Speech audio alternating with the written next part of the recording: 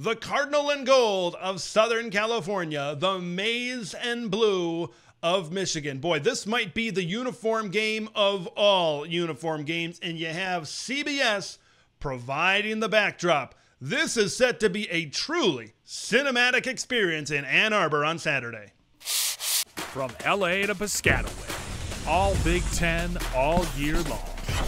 This is Big Ten 10. The USC Trojans and Michigan Wolverines have faced off 11 times in their history, and you can probably guess where a majority of those games took place. At the Rose Bowl game in Pasadena, California, the granddaddy of them all. You know, back in my day, don't I sound 1,000 there, but back in my day, the Pac-10 champion met up with the Big Ten champion at the end of the year in that very bowl game in that historic stadium. Now, these two teams are Big Ten rivals. Let's dive into the preview.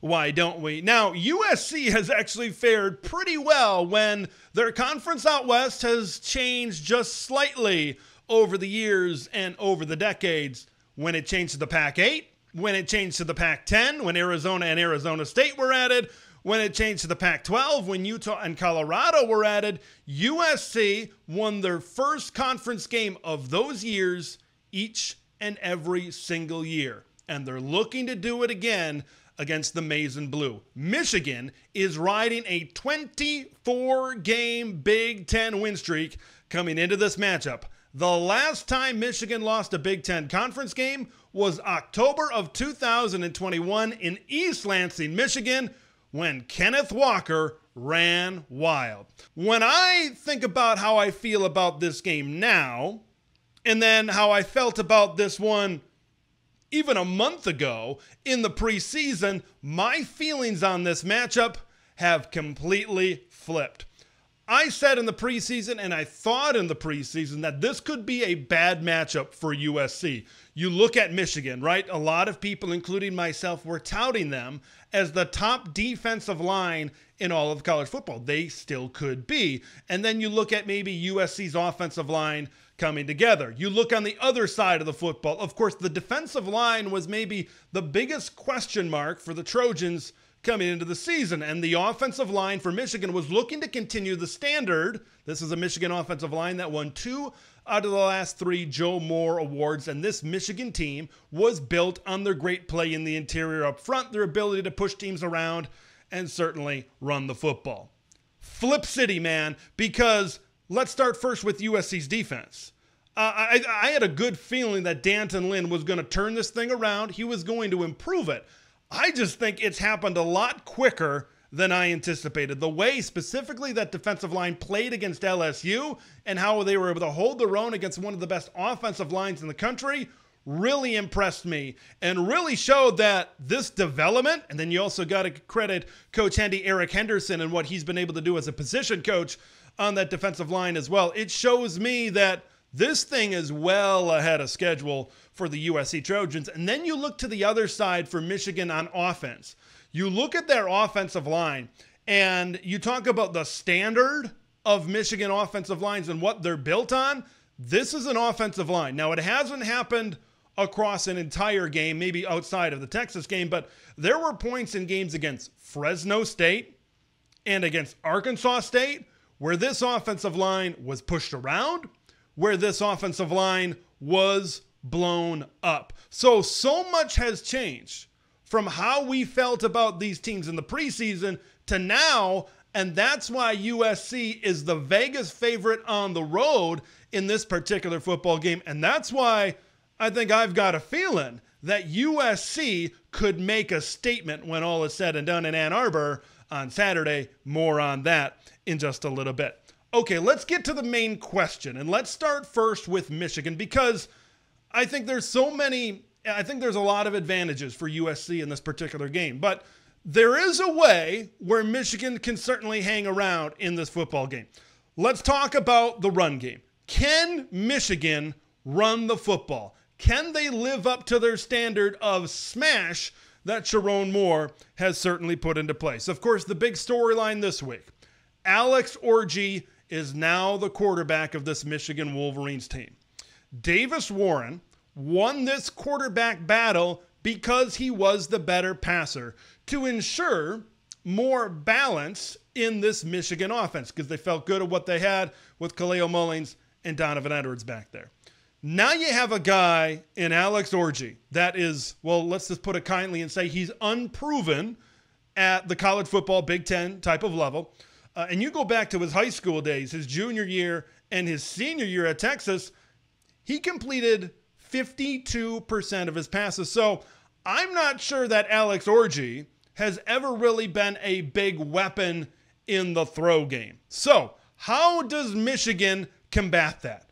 How do they get this offense going considering all of those factors? Look, I think Michigan is trying to put as many weapons as they can in the backfield. They're trying to diversify their run game, right? Instead of just ISO and power and traditional running concepts, now they're trying to get someone like Alex Orji, who has a great amount of athleticism, who has a great amount of elusiveness back there in the backfield. They're trying to get him involved so now they can do more read stuff, that they can do more RPO stuff as well. Look, I know that Sharon Moore is going to want to come out in this game and he's going to want to run it 13 to 16 out of the first 20 plays.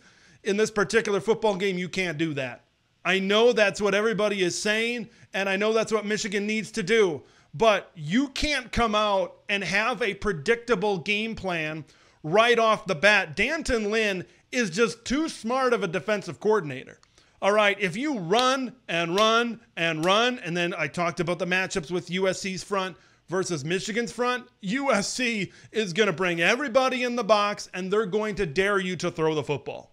Because if USC comes up to the line of scrimmage against a predictable, very heavy run-based offense, and they make a couple of stops early, and USC's on offense, all of a sudden it could be the middle of the second quarter, and you could find yourself in a copy and paste from the Texas game.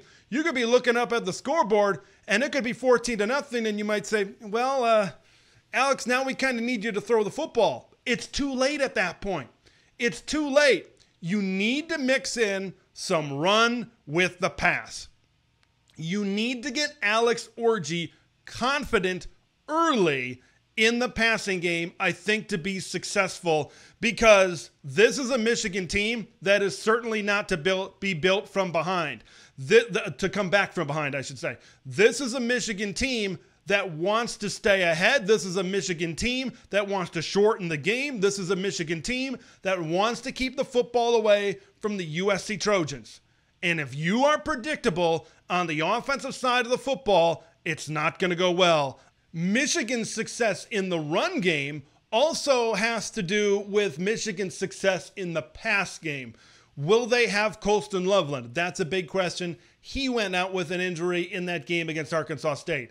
Tyler Morris, one of their leading wide receivers, was questionable going up into that game against the Red Wolves last week. He ended up not playing. So will these guys play? How healthy and how effective will they be could determine just how successful this pass game can be and how balanced that this Michigan offense can be as well. Like, if Colston Loveland is not ready to go, and let's not make any mistake about it, he's one of the best tight ends in college football, and he is the best weapon down the field for the Michigan Wolverines. If he's not in this game, that could equal some big trouble, I think, for the Wolverines in this particular matchup as well. Let's move over to the offensive side of the football for the USC Trojans. This is the first thing that's been on my head all week.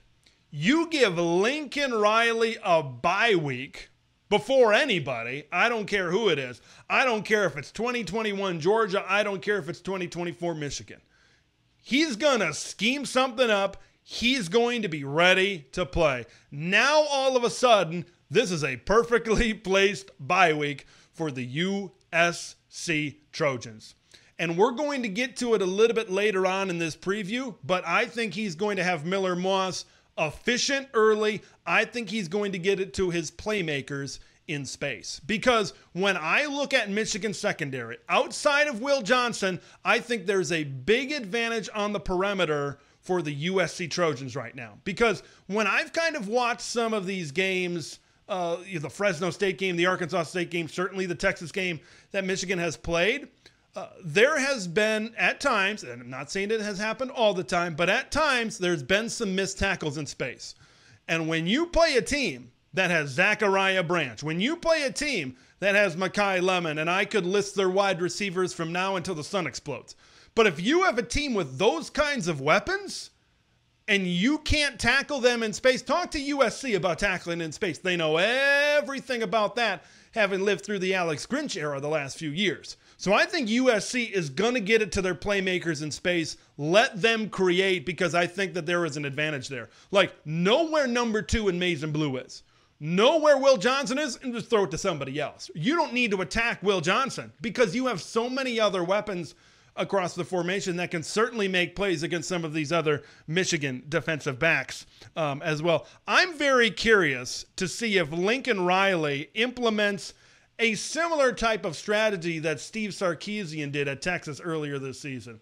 You know, when you think of some of the top offensive minds in college football, these are probably two of the names that are going to pop up. Sark over at Texas, and of course Lincoln Riley here at USC. And Joel Klatt pointed this out on the Fox broadcast. You know, when you think of Michigan's defense, who kind of steers the wheel and who kind of steers the ship for Michigan, it probably starts in the middle, right? It starts with their great defensive tackle tandem of Kenneth Grant and Mason Graham. And he pointed out during that Texas game that when those guys were in the game, Texas had concepts, you know, going east and west. They kind of went away from them. They tired up those guys up front, knowing that maybe there wasn't the depth at defensive tackle that there had been in the past. And then when you saw those guys come out of the game, that's where Texas went up the middle. That's where Texas was able to run the football. Now, I'm very curious to see if USC is able to implement this strategy. You have to think that Lincoln Riley is flipping on. I bet he's watching more of that Texas tape than he is against maybe Fresno State or Arkansas State, because I think he maybe shares some brain waves on the offensive side, strategies and philosophies with maybe Steve Sarkisian, and see if he can replicate some things that Sark did in that game that he also can take advantage of. I don't think the run game has to be ultra great for USC to have a lot of success in this game, or really the rest of the season. I said it at the beginning of the season. You know, I think they need to be fine. Like, look at that game against LSU, right? They were fine. They provided enough of a threat. They provided enough of a balance where LSU needed to be aware of Woody Marks, and Quentin Joyner really came on in this latter game against Utah State. But Michigan, I think, needs to be aware of the run game. But we all know that the throw game is where USC is going to make their money. So will they implement something similar that Texas was able to do? I'm certainly keeping my eye out on that as well. Let's move over back to Michigan, and let's talk about their defense. You know, coming into the season, all anybody was talking about with Wink Martindale is, hey, it's going to be Don Brown 2.0. They're going to be pressuring. They're going to be coming after the quarterback. Look what he did in the National Football League, and just how many blitz packages and how many pressures that he was able to bring. But this Michigan defense right now has 4 sacks in 3 games from 3 players. Josiah Stewart has 2 sacks, Rashawn Benny has 1, and Ernest Hausman has 1 as well. Michigan needs to ramp up the pressure in this particular game. Michigan needs to be able to get after Miller Moss. Now, I talked about the counter of that, where I think this USC offense will be efficient. They'll get rid of the football quickly, and I think that's what they need to do to try to counter what Michigan is trying to do in being able to bring pressure. But the Wolverines need to try to think of some exotic and creative stunts and pressures to be able to get to Miller Moss.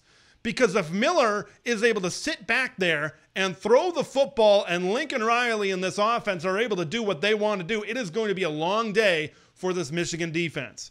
If Michigan can't get home, if they can't get this Trojans offense off schedule, I think it could be a tough day for Michigan. But if they can constantly get pressure, if they can win the battle at the line of scrimmage, that could certainly give them an advantage. Because I think the key for Michigan is you can't allow USC to get first down after first down after first down, specifically on 3rd down. If you get the Trojans into 3rd and 7 or longer, you need to get off the field. because considering what Michigan has or maybe doesn't have on the offensive side of the football, you cannot keep your defense on the field for that long, because if this defense stays on the field for a long time and this offense is not exactly giving them a lot of rest, the dam could break in the second half, right? We've seen that from Iowa over the years, where the defense is great and they're doing their best in the first half and they're maybe keeping it close. But if their offense, can't move the ball and get first downs and their defense is out there the whole time, they're going to get really tired. And that's when Iowa has broken in the past. And maybe that's when Michigan could let up a lot of big plays down the field as well in this particular football game. All right. Those are the keys. Those are some things to keep an eye on. It's prediction time. I've got USC winning this football game. I think the Trojans will be tested in different ways. I think that this is the best defensive front, certainly, that USC has taken on, so we're going to learn a lot about their offensive line. I think overall, we're going to continue to learn more about the USC Trojans in this particular football game, and can they make that statement? A win over Michigan, specifically a convincing win over Michigan, certainly puts them into that Big Ten championship picture for sure. Certainly maybe convinces some of the few doubters that remain about the USC Trojans that they can play on that type of level, that they can be certainly a college football playoff contender as well. I'm looking and analyzing so many things about this particular football game. It was very difficult for me to keep this one less than 14 points because of maybe the inefficiencies that Michigan has on offense, and because what USC showed in that first game against LSU and how much better they are in the trenches and how much better they are on the defensive side of the football, I find a tough time where USC doesn't win, and I also have a tough time finding where USC does not cover the spread in this particular football game.